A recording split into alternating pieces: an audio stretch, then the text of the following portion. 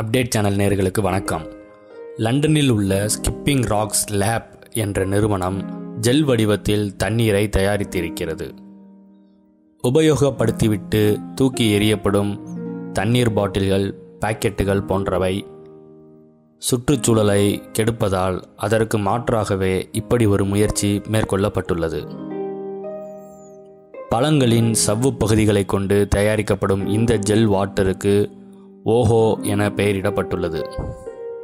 இந்த புது முயற்சியை மக்களிடம் கொண்டு சேர்க்கும் பொருட்டும், பிளாஸ்டிக் பயன்பாட்டை குறைப்பதற்கான விழிப்புணர்வை ஏற்படுத்தும் வகையிலும் லண்டனில் நடைபெற்ற மராத்தான் போட்டியில் பங்கேற்ற வீரர்களுக்கு உண்ணக்கூடிய தண்ணீர் வழங்கப்பட்டது.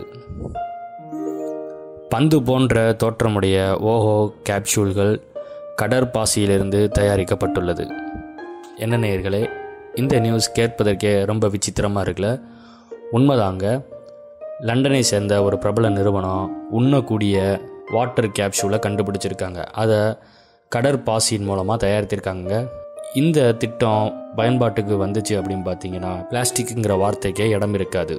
இந்த புதிய முறையை நீங்கள் சப்போர்ட் பண்ணிங்கன்னா இந்த வீடியோவை ஷேர் பண்ணி எல்லாத்துக்கும் தெரியப்படுத்துங்க. லண்டனில் இருக்கிற இந்த விஷயம் தமிழ்நாட்டுக்கும் அவசியம் தேவைங்க.